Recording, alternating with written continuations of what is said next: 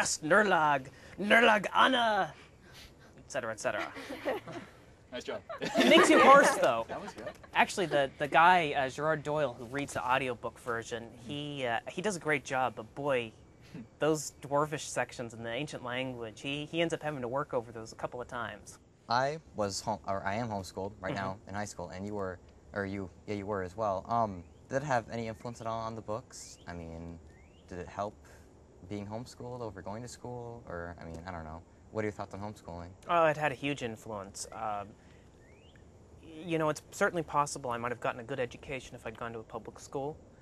I know there are a lot of great teachers in public schools, and I'm not knocking that at all. But if I hadn't been homeschooled, I never would have had the opportunity to write Aragon, simply because being homeschooled allowed me to graduate early. We never took summers off. So, you know, you work through the year, and we took time off, but if you're, so, you know, you work through the year, and we took time off, but if you're able to work through the year, that adds up to some significant extra time over the years. So graduating early gave me the time to write, and without that time to write, I never could have finished Aragon. I couldn't have been in school and writing at the same time. Some people are able to do it, but I think I would have just been too busy to finish a book. And of course, homeschooling allowed me to pursue my own interests. You know, no one ever made fun of me for being interested in what I was interested in. So I never felt ashamed about what I was doing or that I shouldn't be doing what I was doing. I just did it, and I had fun, and it, you know, as a result, we're sitting here today with these books. So, no, I'm very grateful to my parents that they homeschooled me and also my sister. Have you ever felt discriminated against because of that? Never. Never. I mean, I suppose it could happen in some areas, but I've never had that experience. I mean, part of it is I just wasn't around a lot of kids my own age, so there really wasn't a lot of opportunity for discrimination, if you will. Actually, most kids I met my own age when I was being homeschooled, if I told them I was being homeschooled, their reaction was one of interest. I mean, they were curious, they had questions, and most of them were saying, "Oh man, I wish I didn't have to go to school, you know, public school." I think the only thing I got tired of was people asking me, but aren't you going to have trouble socializing? That's my question, yeah. Yeah. Everybody asked me that. I hate that. Yeah, I mean, after a while, you kind of get tired of being asked that. Well, I have a question about Galbatorix. I've searched for this answer high and low on the internet, and maybe I'm just not being thorough, but after I believe his dragon was killed, he asked for another one, and he was denied. Why was he denied? If I'm remembering what I said in Aragon correctly, and I think this was also said from Oramus in Eldest, it was because the writers saw that he'd already become mad, insane, unbalanced by the loss of his dragon, and they just didn't trust him. And plus, you know, he was asking for another dragon egg, but there was a good chance that even if they presented him to a dragon egg, or more than one, it wouldn't have hatched for him. So really his asking was really just didn't make sense in the first place, and they recognized that. With the being like presented to an egg, I always wondered about that. I was wondering how long are people put in front of an egg, because with Aragon, it took Saphira how long to hatch for him? Yeah, how long does it usually take? Like, I mean, how long are these people like in front of these eggs for? That's something actually I thought about quite a bit. Saphira was slightly a different case. I mean, you have to remember, she was imprisoned by Galbatorix for, you know, almost 100 years. Well, about 80 years, actually.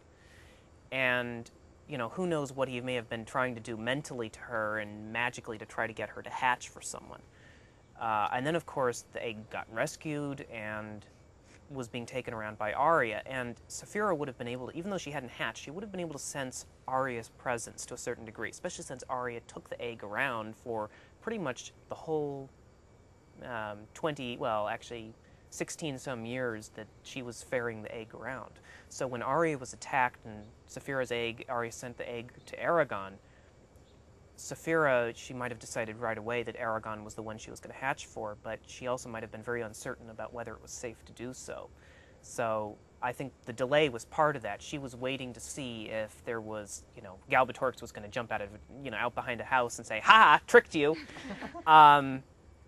I think the way the writers would have done it is they would have had, a dragon egg, and they would have brought potential prospective writers before the egg, and they would have had someone next to the egg in, sensing the thoughts of the dragon inside the egg, and they would have been able to tell whether or not the dragon had made that choice. Do we know, I don't know, maybe I missed it. Do we know what the name Aragon means yet, or is that for later on in the series?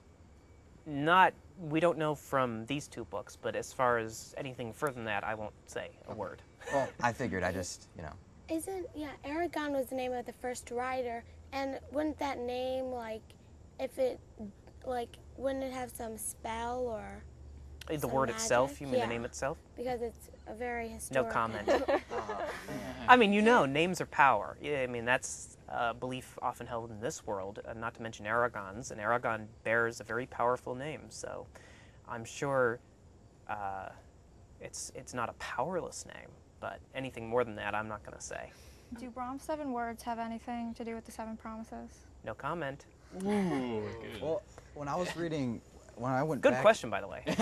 I just thought of it here. when I went back and actually reread the books, I noticed that you used not just foreshadowing, but almost really obvious foreshadowing. That was almost like, how could I not, know this was going to happen? Do you do that on purpose, or is it? I kinda do, just- actually. I think a lot of, when I started Aragon, when Aragon first came out, a lot of people didn't really know where the story was going.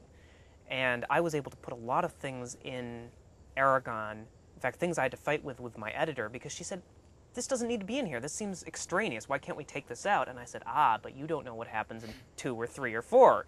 Well, actually, it was 2 or 3 at that point. Yeah, I want the story to be very, very clear and simple when you know everything and you look back over on what's already happened and you read through. And you say, of course, that fits together. Everything makes sense. So my goal is that when you first read it, you don't necessarily understand everything. When you've read the next book or the last books, then you read back through and you understand a lot more. And hopefully that'll, make a reread a much more enjoyable experience.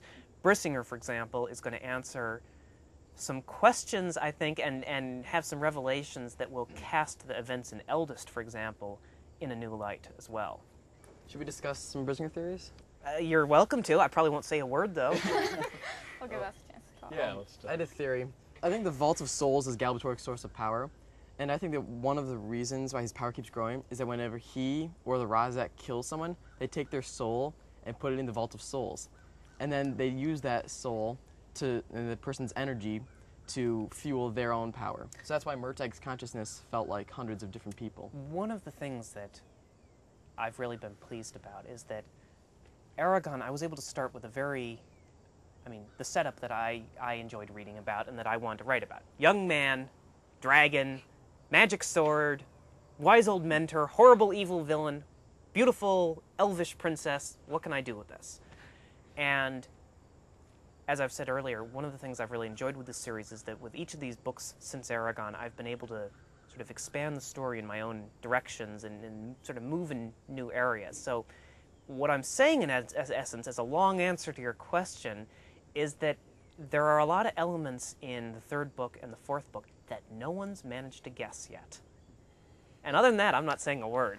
And that makes me very happy, too, because if everyone had been able to guess everything in the next 2 books, why bother writing them? I think that means that that's a wrong theory. No comment. It always seems like that. Authors, like with Harry Potter, I had a lot of theories because I read all Harry Potter books, had a lot of theories, and more than half of them were all wrong.